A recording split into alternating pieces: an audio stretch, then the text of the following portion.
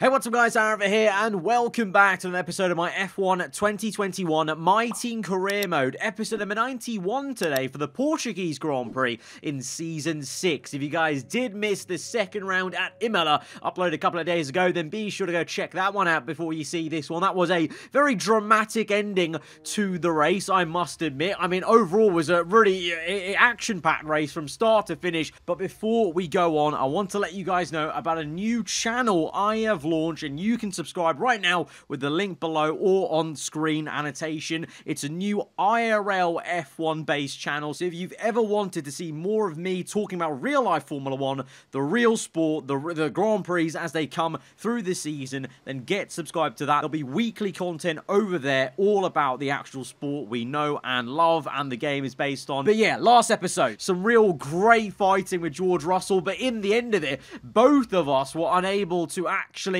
convert what was a front row lockout to even, let alone one of us winning the race or even being on the podium in the end. With rain on the way late on, it was a lot of chaos. We ended up having a puncher at the very end and made the most of it. Got some points on the board, but it was a bit bittersweet because, of course, we were within a chance of a win. It was a tough situation. I still maintain, with the information I had at the time, lap through the laps, I just had to see how it went. Obviously, in hindsight, you can say a lot about how that race went, but in the moment, I truly was very much on a knife edge of which way to go, and by the time I had not made a decision, basically a decision was made for me in terms of what I had to do with how close Guan Yu Zhou and the Red Bulls were closing up at that point. But we went for it. We still did have a complete disaster. We still came away with some points, but of course, Antonio Giovinazzi kicked off his campaign with his first win of this season at one of two of his home Grand Prix, of course, with the Italian having Imola and Monza. So far, though, overall, it's been quite a surprising start to the season. I think you'll admit, we've had Bottas still in the lead of the championship then for Mercedes, and Verstappen is actually the one not even featuring in the top 13 there in the driver's standing. So that's a bit of a shocker. I really thought Verstappen was going to still be the clear leader at the Silver Arrows, but Bottas on his return doing well. Guan Yu Zhou obviously did very well last episode to come back through that Q1 knockout to be on the podium there. So we've got a few familiar names, but then also we had some surprises, I think, in there. McLaren, the reigning world champions, way down the order in the Constructors' Championship. Despite, having both drivers in the points, they're actually still behind Aston Martin, who is still holding on to their points haul from the very first race. And Lotus Renault have actually looked surprisingly pretty decent, a team that I feel like when it's a extra chaotic race, they could really make the most of it and actually grab some points. So yeah, already we've got quite a few different little interesting newer stories forming in this new Season 6 of ours. And so round 3, though, we spoke earlier about familiar names still being here. Well, we've got a familiar name track-wise returning to the calendar. Here we are back at Portimao for the first time since Season 4. So that episode in Season 4 was quite some time ago, actually. I think it was literally last year. So it does feel like an absolute age since we've been around this roller coaster of a circuit. And we're going to kick things off in Q1 with a very decent lap, I must say. Consecutive laps we ran on that one set of soft tyres, and I found some good pace, but very close stuff there with Guan Yu Zhou, Sainz and Leclerc. We're only separated by 2/10. Russell a little bit down on time, but I'm sure he'll find his feet, and again, we're showing that the car clearly is still very, very decent in this new season. A little bit of disappointment for Mercedes down there, so obviously Portimao is a very different circuit to Imola, and I was a bit worried, to be honest, because although we do have issues right here on our first run in Q2 by clouting the curb, I was going to say, in general, the My Team car has actually been so horrendous around Portimao, and the AI teams are so good around here, so I was very worried that we're going to lose all sense of that performance from Bahrain to Imola, but it's here to stay, so showing now, maybe compared to Season 4, the car really is in a state where it is going to be right there at most of the Grand Prix, whereas Mercedes, they're clearly lacking some pace, although that mistake I made at the very start of this lap has me a little worried. We started a good time, and there's quite a lot of guys that need to improve a fair bit outside the top 10, so I think we're going to risk it. We're not going to go out again. I think we've done enough. We're P4 to be fair to us, but as the session goes on, everyone really speeds up, and I get through just by a whisker there. Guan Yu Zhou, unfortunately, is knocked out, along with Norris, Bottas in the Mercedes. Verstappen maybe heard what I was saying earlier, because he shows up here today with a P2 there. Leclerc, though, tops the session. The AlphaTauris, the two Ferraris, and Red Bulls there as well. And Tsunoda is the only McLaren getting through, which is a bit of a surprise there, as Norris has looked like the better one of the two, especially with Tsunoda having a bit of a howler at Imola. But for us, we only narrowly made it through into the top 10 shootout there, so we can thank our lucky stars. So we're going to make the most of it now, because we have the pace. I know myself and George can go for the top positions here. We just need to put the lap together. You know, the 1:13.1 we did in Q1 was, you know, would have put us right up there in Q2. So the pace is there. We just need to try and redo the lap we did in Q1. But that's easier said than done. The conditions are different. You can see overcast conditions, a bit colder out there around Portimao. That may affect things. Is that going to make any team faster or slower? Let's see. Across the line for us, and we're slower than Mick Schumacher there by about 1.8 tenths, so that is a little bit frustrating for me. We're down in P10. We've said 113.3, so 2 tenths quicker, and we'll match our Q1 time, but I think loads of people have gone quicker still, so the colder conditions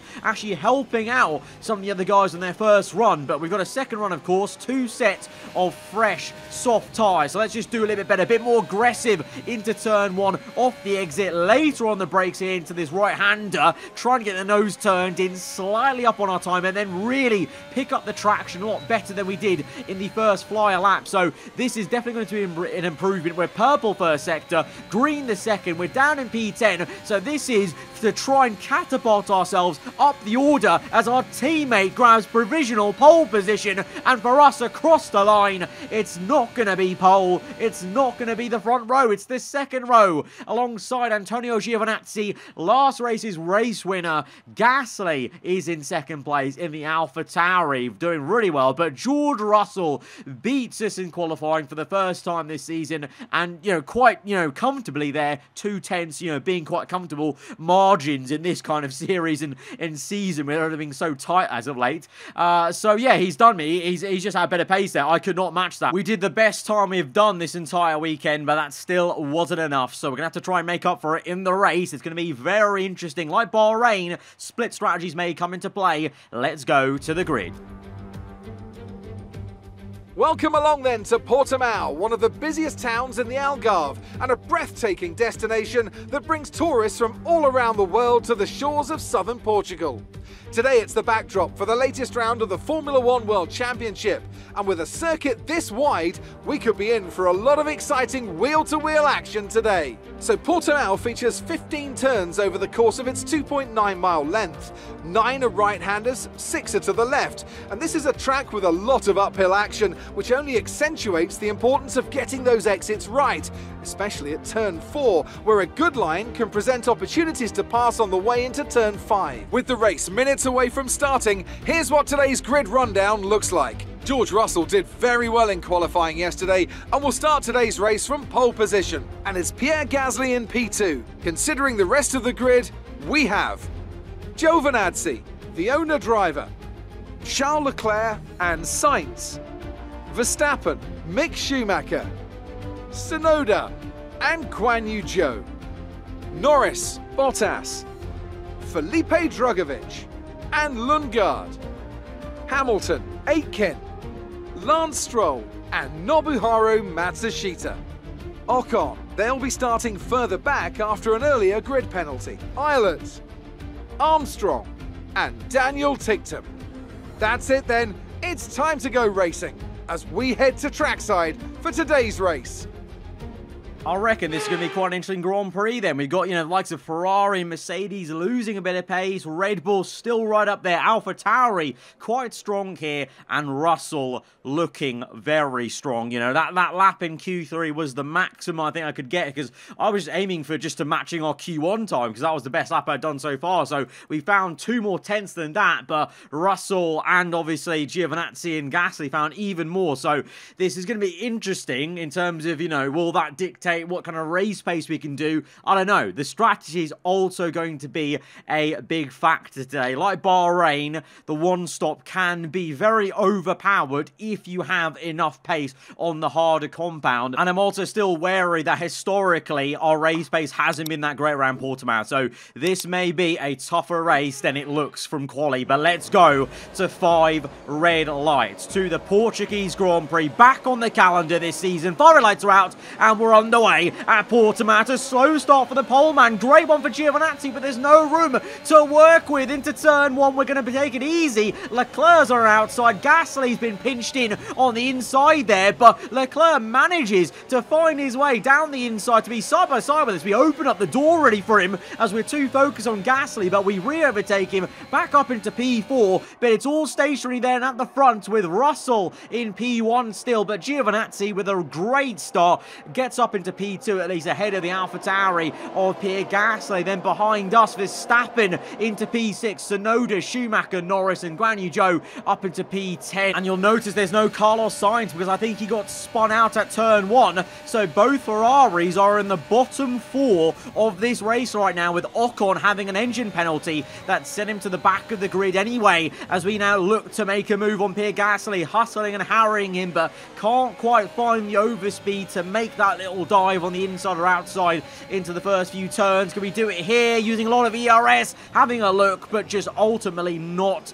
near enough to him there. That would have been a bit stupid of us to dive down the inside there and try and go for a bold move. So patience needed here with Pierre Gasly as Russell continues to flex his muscles out in front with another purple lap. But here we go then, as DRS is activated this lap. We don't need it. Natural overtaking here, side by side, nearly banging tyres, but we're up into P3. That's a nice move, but although we go a bit deep and Gasly comes back and it's then side by side through the left-hander, we were way too eager to try and make the most of it and push away from Gasly, and in doing so actually went too deep into that right-hander, but we finished it off eventually. Now Leclerc is actually now battling with Gasly, so that's going to give me a bit of breathing room as the two AlphaTauris have an absolute scrap and a half here. They're so equally matched. It's like they're stuck together side by side. This teammate pairing is probably one of the strongest pairings, I would say, in this career mode. If you look back at previous results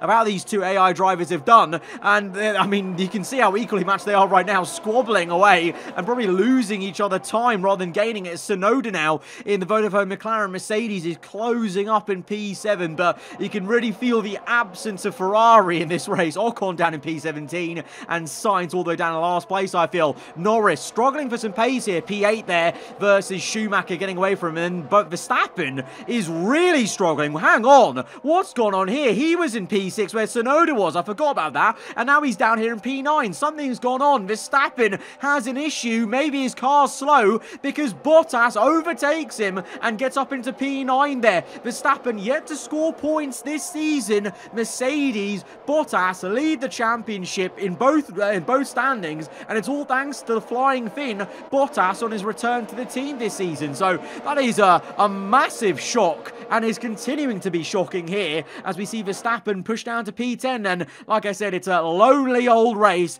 for the Spaniard Carlos Sainz in P22 after being spun at turn 1, lap 1. So back to our POV then, a couple of laps into this race then, in this first stint, lap number 6. It's been a very tricky and kind of, race of attrition really here with the Giovinazzi and Russell. These two, us three, look at the pace we're showing, look at the minimap. Leclerc 3.3 the gap there, and he's just kind of defending Gasly. And so myself, Gio and Russell, kind of a lot like last season, are in a world of our own and on a different level of pace in this race. But we're still unable to get right up close to Giovinazzi. And then look at the tyre wear there, the oversteer. I actually call in to box in this lap because my team told me that they want to pit on lap 8. So I thought that means Russell surely coming in on lap 7 then, because they only usually ask you about changing and confirming the lap you're going to pit if your teammate wants to maybe pit before you and the AI teammates changing their decision.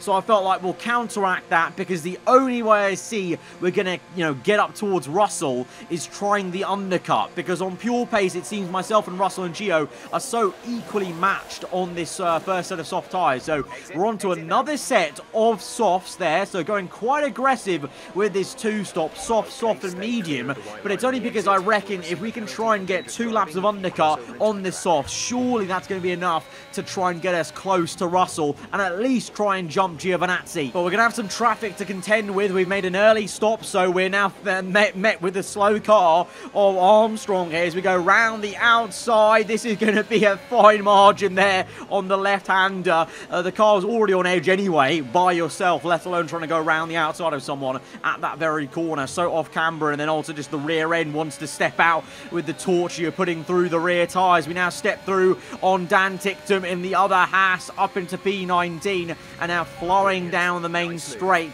to try and use his clean air to catch up to Lance Stroll, but ultimately just get the lap time in to try and bridge that gap to Giovinazzi and Russell, who both continue on for, well, more than just one lap. On to lap 9 they are, loaded with, well, pretty much all the kind of top guys still out on soft tyres. So, well, either they're making a massive mistake or we've made a bit of a mistake by going in early, and kind of Russell and my own engineer, team engineer, have kind of finessed us in terms of making me think that Russell was going to come in on lap 8. He's not. I thought that was the message, that he was going to come in earlier, and so we're going to go even earlier than him to try and get the undercar. But no, not the case. We just saw Tsunoda overtaking Gasly there as well, lap 9. So the AlphaTauri, at least of Gasly, struggling for a bit of tyre wear, so it is kicking in, but Russell and Gio still out there. For how much longer, I don't know, but we've caught up to Stroll, so at least we're showing good pace on the softs. I don't know, really. I can't tell. It's very hard to tell by the timing ladder what the lap times are like for Russell and Giovinazzi, because, you know, compared to the guys right behind them, everyone is on the softs and all surely having the same tyre wear. So the gaps aren't changing dramatically between those drivers, and it's, you know, obviously it's very hard to calculate what the gap is between myself and those top guys being all the way down here in P18 with so many numbers to crunch on the fly. At the moment, though, what I do know is we're getting annoyed by the Aston Martin, especially Callum Ilott here, putting a real good defensive show in the Aston. Fair play, I mean, it is for position, but annoying for us to lose a bit of time there. A few tenths, you would say, probably having to hustle and harry him as we're now up into P17, catching up to Lewis Hamilton in the Williams Jaguar. I think there's a few pit stops that are happening, but still not that much action. Down the inside we go. Hamilton on a hard, so he's going very long in this race then. We're up into P14. It's lap 10, and I'm yet to see Russell or even Giovinazzi in. So this is either really worrying or really good news for us, because they're going far too long, perhaps, on those tyres. Because remember, my original strategy my engineer gave me was lap 8. So even to that standard, they are going a lot longer than what my engineer recommended me to pit on as we go round the outside, or try to go around the outside of one of the BMW cars. This is actually a really good battle with the Japanese drivers. We go opposite log, having to drift through up the hill, and we actually get re-overtaken by the BMW. So we are getting flustered a little bit, not making moves as easily as I thought so.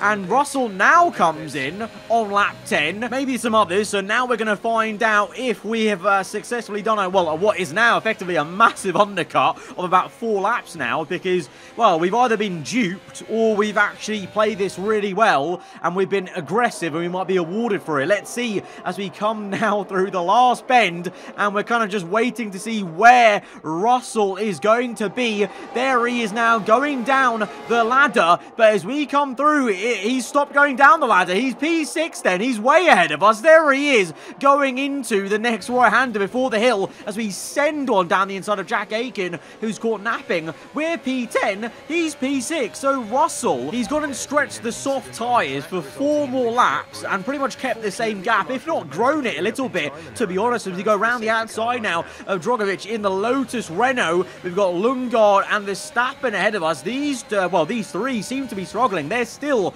on the softs that they started on. So many of these AI guys are stretching the soft compound, but unlike Russell, these guys are struggling. Look at the lack of pace of Lundgaard as we go side by side. Oh, very, very fine as we lifted off as we went down the hill and then up the hill. We almost made contact with Lundgaard there, but a really nice overtake on the Lotus Renault. And Verstappen, who also is still on softs from the start. Look how slow he is. We're going to try and go around the outside of him, maybe in the last corner, or pretty much pushing him through the exit of the apex of that corner. And so he's so slow, but Russell was not. Russell did an absolute madness on that soft compound tyre. He was actually still consistently quick. Despite going longer, Giovinazzi, he comes out on the hard compound, I might add, but he's behind us, so we've jumped Giovinazzi. So the undercut has worked on the Red Bull team, but the undercut has not worked on our very own teammate, who seems to be loving the soft tyre. He's gone 10 laps on the first set. Will he go 10 laps on the next set, I wonder? And, well, for us, well, I don't know. Is Russell showing us our car is actually better than I thought on the soft compound tyre? Maybe so, I don't know, but it might be a difference of compound, what one you like, because we've seen that in real life as well. Certain drivers like certain compounds compared to their teammates sometimes on the same race weekend. As Guan Yu Zhou now comes in from the race lead. He was on mediums outside the top 10, remember. So he's on a one-stop, medium to hards. Russell now into the lead. Myself in second. We're both on a two-stop. Both done soft, but seemingly Russell is finding more pace and liking the soft tyre more in terms of, you know, being able to go longer and not be affected by pace, as we now see, very nice overtake by Tsunoda around the outside of Lewis Hamilton, who used to be in a McLaren and now sees the Vodafone McLaren passing him with ease up into P5. But Giovinazzi, he's in P3. He is now on a one-stop, I think, because he's on the set of hard tyres. So he's gone 11 laps on softs, and he's on hards, and he's in P3. So he's actually done an absolute madness if you actually realise what's happened here, because Schumacher, Norris and Bottas, they also were doing what Giovinazzi was doing. They went longer on the softs and they've gone onto hard tyres, but they're down in P8, 9 and 10 because they lost so much time stretching the soft compound tyre, whereas Giovinazzi, he's done that, and he's still up there in P3, only 2 seconds back from myself, and then 2 seconds to Russell. So that's actually incredible pace by the Red Bull driver. I know he lost the position to myself, but the fact he's still there and not down where Schumacher is a miracle, you know, because you've got Tsunoda, Gasly, Leclerc. They may be up there, but they're on softs. They're doing the same two-stop myself and Russell are doing. So I think, if you look at it, if you look at the whole picture, Giovinazzi may actually be on to an amazing race lead here once we make our pit stops. Depends on how far myself and Russell can get ahead of him as we grow the gap already. Now lap 16 to 5.9 seconds between myself and Gio, and we're keeping Russell honest. 2.1 the gap is, but I'm not closing the gap. Russell is loving these soft tyres, and we're pushing each other so much. And this is the beauty of, you know, two former title rivals being in the same team. We're pushing each other so much because we have that kind of, you know, from last season, that aggression of fighting each other. So we're pushing each other to go quicker, but we're both so equal on pace, and Russell's loving the softs that I can't keep up with it. We've done really well to take these tyres 11 laps this is, so we've actually kind of, you know, taken a leaf out of Giovinazzi's book and Russell. They showed me the soft actually was a decent tyre, but for me personally, you know, it lasted that long, but you saw I wasn't catching Russell. So on the medium here, this is our only chance. I have to hope that the reason why Russell's been doing these long stints on softs is because he doesn't reckon he's going to be quick on the mediums. I've got to hope that that means I'm quicker than him on this set of tyres. Kind of like almost Abu Dhabi, remember, last season, where we had that difference of what tyre compound we liked around Yas Marina. I think it may be the same case, that I'm going to do better now on these harder tyres because I lean on a tyre a bit more maybe than the AI drivers. I don't know, but the mediums do take a while to heat up a little bit skatish on the outlap versus Guan Yu Zhou on the hards, but now we eventually catch up to the man in purple and grey in the Williams Jaguar in Season 6. Here we go, little lift off there as the understeer was kicking in as we went through that final bend. DRS Open flying past him up into P10. And now we go and use the clean air ahead of us, 2.2 the gap to Valtteri Bottas. But you're going to see when Russell comes in, like this is going to be massive in terms of the gap for Giovinazzi then, who's going to the end on hards as we overtake Valtteri Bottas up into P7. We're flying through all these guys on hard compound tyre, but they're here. Giovinazzi, he's a good 10 seconds further up, you can see, versus everyone else. Russell there, he's built a 10-second gap, but he's in now for that pit stop. But this is the big question mark now. Has he done it again? Has he managed to somehow finesse some decent pace out of very worn softs whilst I've been on fresher mediums and still stay ahead of us? Giovinazzi now is into a commanding race lead. Here comes Russell, but here comes ourselves into turn one. It's going to be so close. Russell goes side by side with Norris, and he loses a bit of time with the McLaren driver that allows us to go side by side, but he dives back down the inside. We're side by side now up the hill, but we have the better racing line on the left-hand side of the circuit,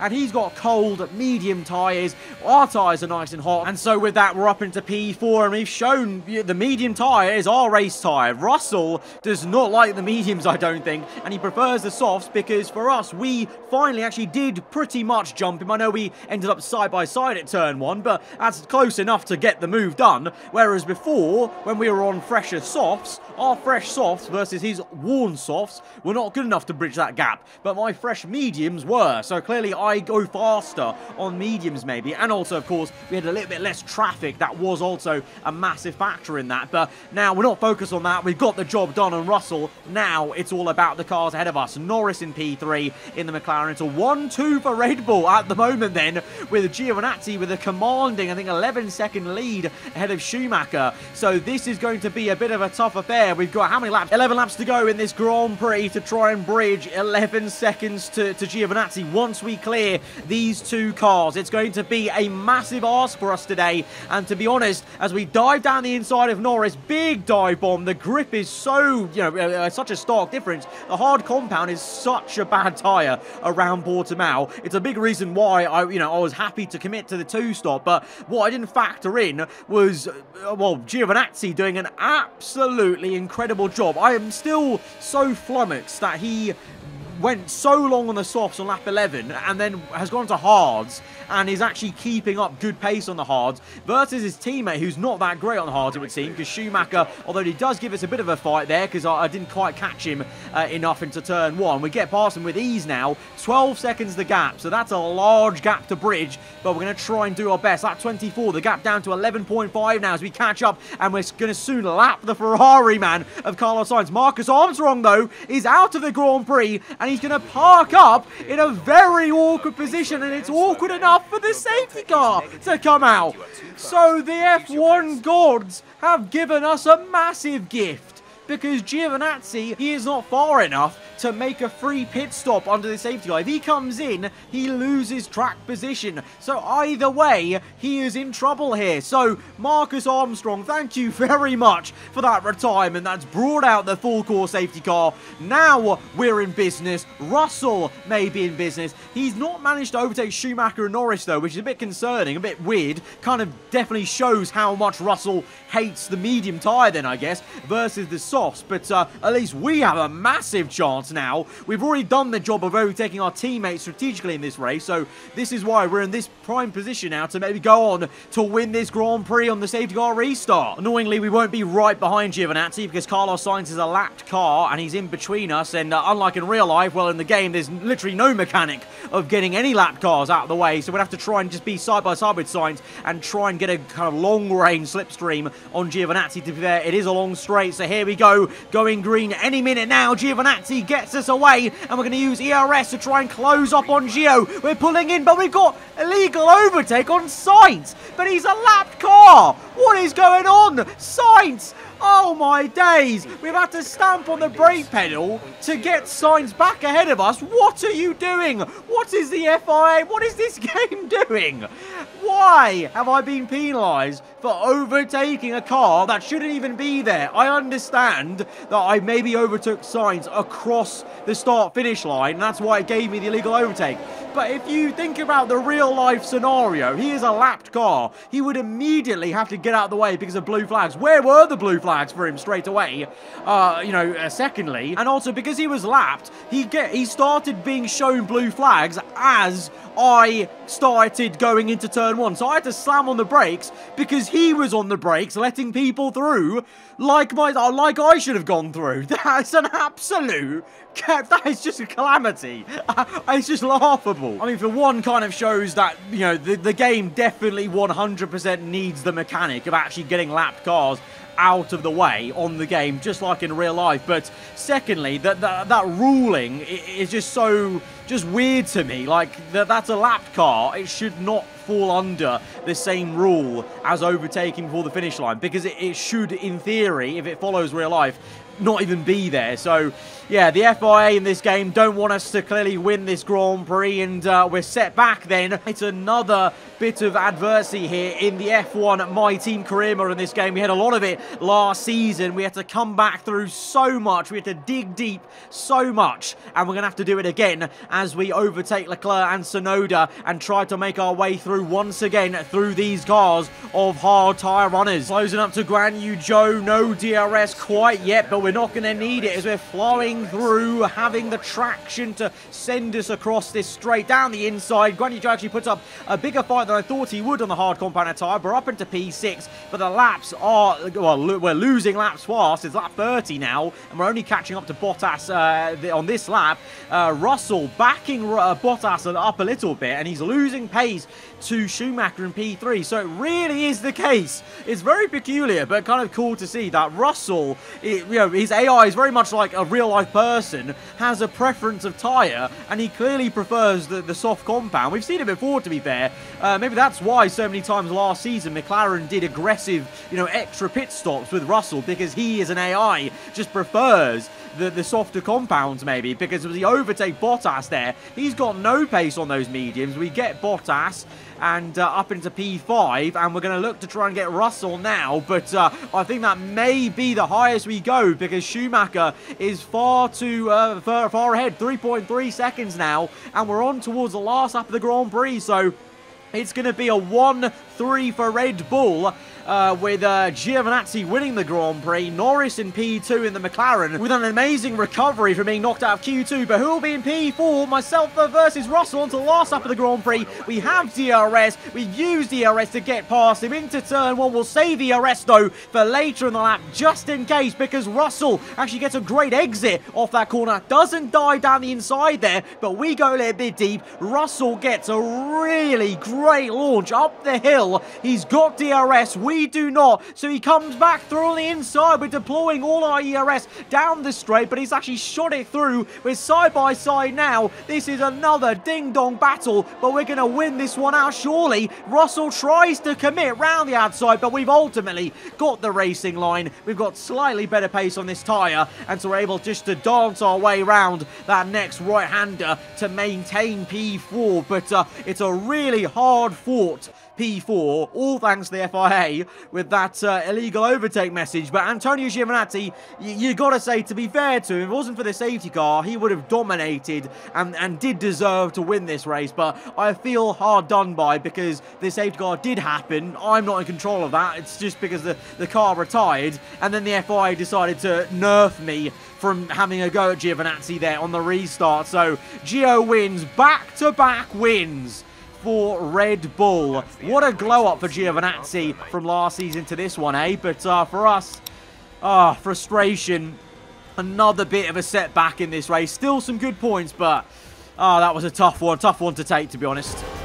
So another fantastic victory for Red Bull today. Tell me, Ant, how did they manage to achieve this win? Well, they played the safety car to absolute perfection. There are so many factors to worry about once the race is neutralised. I mean, do you pit for fresh rubber? Do you have the space behind you? How much fuel can you save?